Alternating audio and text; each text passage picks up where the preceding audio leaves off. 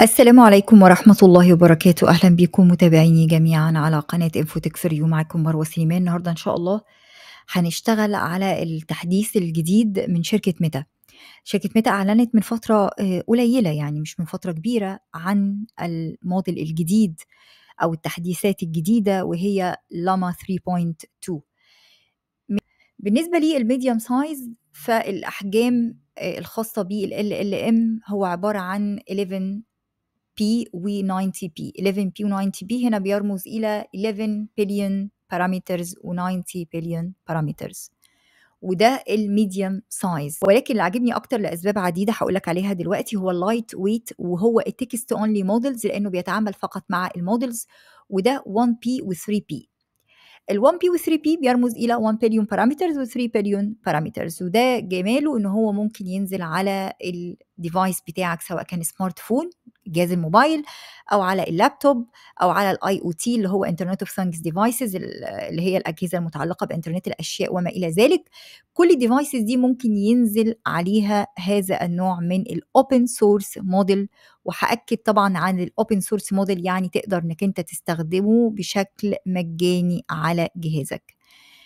ال 1 بي وال 3 بي موديل، ودول اللي يهمونا، اللايت ويت أو الخفاف، إن هم بيسبورت 128 كي أو 128 ألف توكنز كونتكست لينث، السياق لحد 128 كي. دي حاجة برضو كويسة جدا. بالنسبة بقى للاما 3.11 بي ولاما 90 بي، اللي بيتعاملوا مع 11 بليون بارامترز و90 بليون بارامترز، فدول بنسميهم فيجن موديلز. مش بيتعاملوا مع التكست فقط، هم بيتعاملوا مع الايمج، الصور. ممكن ترفع صورة وتقول له اديني ديسكريبشن، جرافيكس، رسوم بيانية. هيقدر ان هو يتعرف على الرسوم البيانية، اتخاذ القرارات بناء على الرسوم البيانية وبناء على الداتا اللي انت عطيها له. وده بالنسبة لي ال 11 بي وال 90 بي اللي هو بنسميه ميديوم سايز LLMS. اعتقد ان احنا اغلبنا ممكن يهمه قوي التحديث الخاص بلاما 3.2 اللايت ويت، عشان يقدر ينزله عنده على الجهاز بتاعه بشكل عام. ولكن هرجع اقول لك، هو حتى الان هو، او ممكن يعملوا عليه تحديث الله اعلم، هو تكست اونلي موديلز. يبقى تقدر ان انت تشوف من خلال المقاله اللي انا هحط لك الرابط بتاعها في الوصف اسفل الفيديو الاداء بتاعه. تقدر انك انت تشوف الميديوم سايز موديلز، اللي هي زي ما قلت لك عباره عن ال 11 بي وال 90 بي. تقدر انك انت تبص على ادائه كجنرال، او من ناحيه التعامل مع الايمج ومن ناحيه التعامل مع التكست.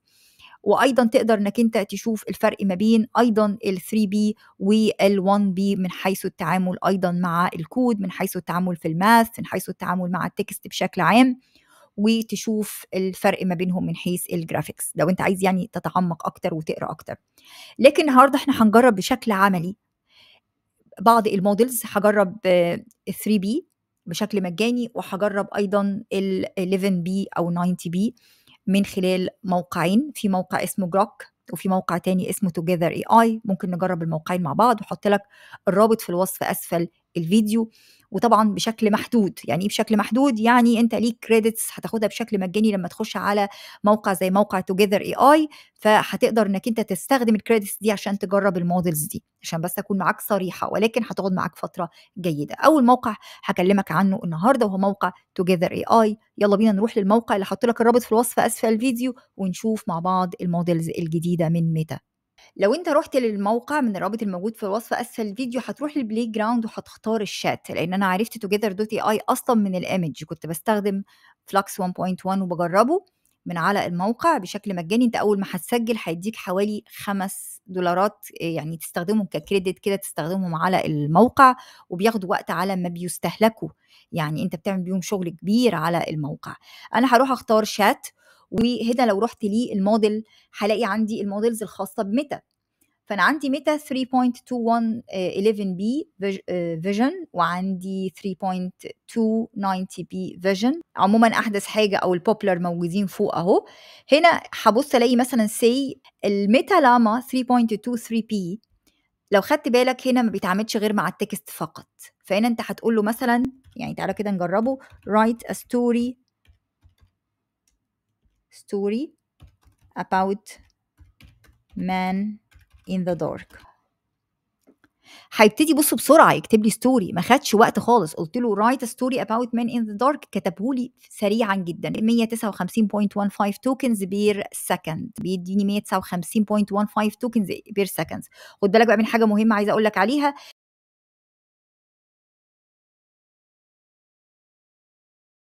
512 يعني هنا 512 مش هيديك ستوري اطول من كده. تعالوا بقى ايه نطول شويه الاوتبوت لينس، نخلي الاوتبوت لينس بتاعنا 4000. قول له رايت a story about a man in the dark contains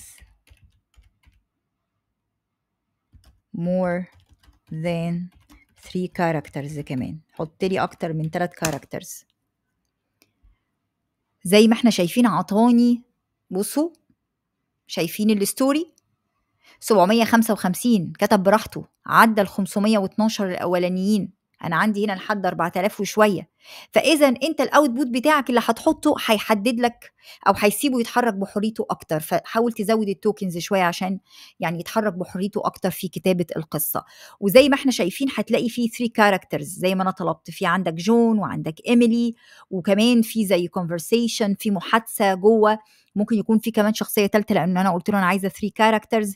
فإلى حد كبير حاول ان انت ما تكونش ايه يعني بتكتب وخلاص، لا انت لازم تحدد انت عايز الاوتبوت بتاعك قد ايه وتكون مركز في الجزئيه دي. ده بالنسبه لي اللي هو التكست. احنا في 3 بي يعني ايه اللي هو خاص بالتكست. هل بيكتب كود؟ بيكتب كود. ممكن اقول له write a code in HTML CSS and JavaScript. انا مش كودر بس يعني عشان عندي معرفه بيهم، فهقول and JavaScript to create a web page for tech company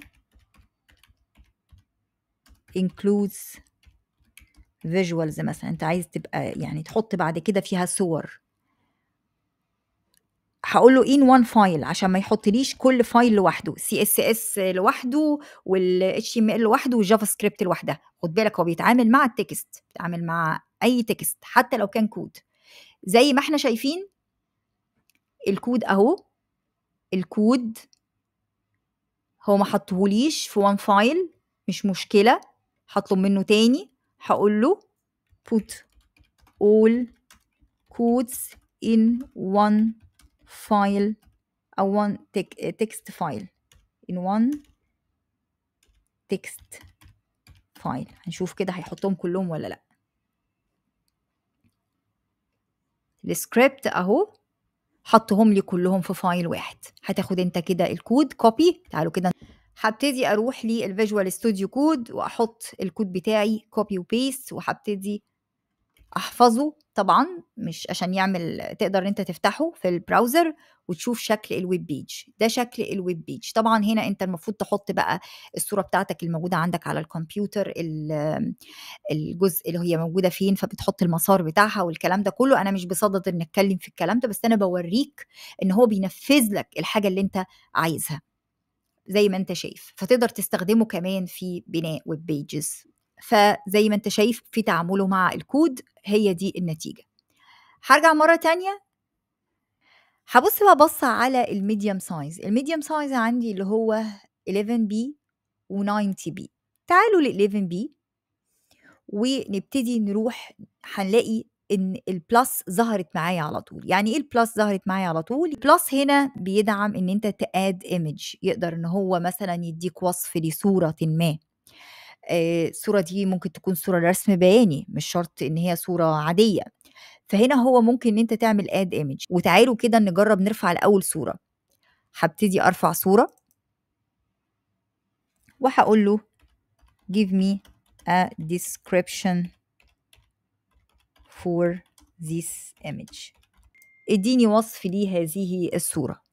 أنا رفعت له صورة وقُلت له ادّيني وصف هذه الصورة، ابتدى يدّيني وصف كامل للصورة. الناس اللي بتبقى عايزة صورة عاجباها وعايزة تاخد الوصف علشان تستخدمه كأمر تعمل بيه نفس الصورة أو صورة مشابهة، ممكن تستعين بالجزئية دي، إن أنت ترفع صورة وتاخد الوصف بتاعها.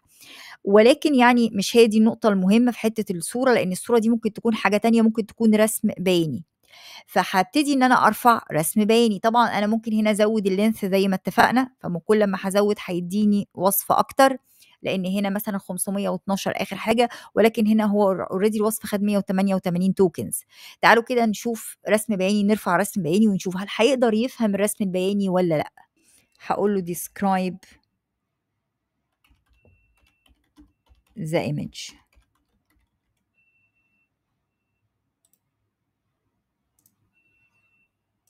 ونشوفه هل هيدّيني وصف تفصيلي للflow chart اللي أنا عطيته له والّا لأ، هنشوف مع بعض. بيقول لي الimage دي عبارة عن flow chart بتدّيني process وابتدي يشرح لي الprocess. بتبتدي بquestion should I resign، يعني هل أقدّم استقالتي؟ وهنا هيبتدي إن هو يتتبع الchart ويقول لك استخدم combination من الrectangles والdiamonds وboxes. هنا بيشرح لك بالضبط الflow chart بيتكلم عن إيه، وحتى الbackground بيوصف إن هو plain white، وليه استخدم الشخص اللون ده علشان يفوكس أو يخلّيك تاخد أو pay attention بتاعك أو الattention بتاعك يلفت نظرك للي مكتوب في الchart.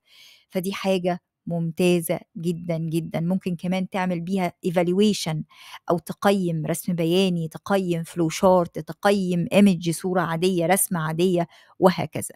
ده بالنسبة لميتا لاما 3.1 11B vision، اللي هو 11B، وبالتالي 90B الcapabilities وإمكانياته بتكون أعلى. تعالوا بقى نجرّب 90B كنوع من أنواع التجربة. نشوف write an academic paper about how the AI can be used in industry. أي حاجة يعني جات على بالي.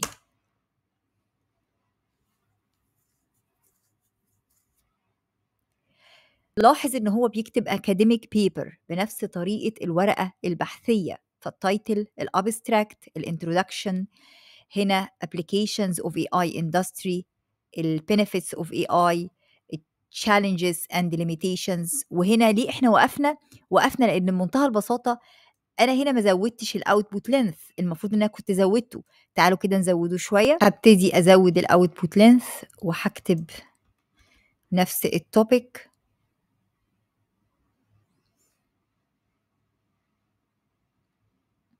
زي ما إحنا شايفين بيسترسل في الكتابة. أنا قُلت له عندك لحد 8000 tokens براحتك تمامًا، اكتب الورقة البحثية اللي أنت عايز تكتبها. شايفين الدقة، شايفين الheadings اللي هو بيحطها، وكمان أعطيني reference، أعطيني الحاجات دي جايبها منين، ودي حاجة ممتازة جدًا، جدًا. طبعًا أنت لازم تراجع الكلام ده كله، يعني مش تاخدش الكلام ده كده يعني أمر مُسلّم بيه، وحاول إن أنت تستفيد من الموضوع ده إن أنت تاخد أفكار، مش تاخد الحاجة زي ما هي copy paste. فهنا زي ما إحنا شايفين هو بيكتب بنفس الطريقة اللي بيتكتب بيها الacademic paper. ده بالنسبة لميتا لاما 3.90B، يعني جربناه في حاجة متقدمة شوية. تعالوا بقى نشوف 1B اللي موجود على جروك ويب سايت ونجربه ونشوف كده، يعني نلقي نظرة عليه سريعة. أولا هبتدي إن أنا أروح للشات بتاعي الأصلي، وهبتدي أختار الموديل اللي أنا عايزة أستخدمه، فهقول له يوز فول شات. ولما هقول طبعا هيطلب منك تعمل ساين ان، اعمل ساين ان بجوجل اكاونت. هبتدي نختار لاما 3.21 بي، وهبتدي اشوف يعني تجربه سريعه. هو هيكون مشابه ل 3 بي، ويمكن 3 بي كمان امكانياته افضل، ولكن ممكن اقول له write a code for snack game، اللعبه بتاعت السناك جيم. هنشوف كده هيبتدي يديكي الكود بشكل سريع جدا. تاخد بقى الكود وتجربه، وزي ما قلت لك يعني ايه، انا عايزه اوريك السرعه بتاعته عاملة إزاي. بص الكود اتكتب إزاي بشكل سريع. تعالى نجرب حاجة تانية برضو بشكل سريع. write an email to your manager to apologize that you wouldn't come today because of your illness. انت بتعتذر ان انت مش هتقدر تيجي علشان انت تعبان. هنا ده example للإيميل. السبجكت dear manager، هنا بيقول لك ما بين قوسين اكتب اسم المانجر بتاعك. I am writing to inform you that أنا مش هقدر أجي النهاردة علشان أنا تعبان وبيعتذر، وفي الآخر خالص بتحط اسمك، تاخد الإيميل وتبتدي إن أنت تبعته. وبص السرعة بتاعته عاملة إزاي. فحتى السبجكت بتاع الإيميل عطيهولك، اللي هو التايتل بتاع الإيميل عطيهولك. ده بالنسبة ل 3.1b. سرعته اختبرناها بالمنظر اللي احنا شايفينه، وهو بيدعم فقط التكست زي 3b عشان هو يعني لايت ويت بالنسبة للميديم سايز، وبالنسبة لل 30 وال 90 بيدعموا الصور.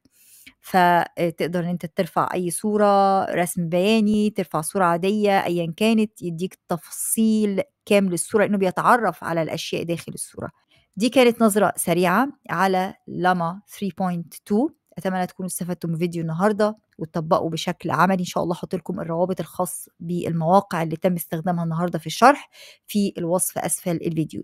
زي ما بقول لكم في نهاية كل فيديو، ما تنسوش تعملوا سبسكرايب للقناة وتفعلوا الجرس عشان يوصلك كل جديد. ولو كنتم متابعينا الأعزاء ما تنساش لايك وشير والكومنت. دمتم في رعاية الله، والسلام عليكم ورحمة الله وبركاته.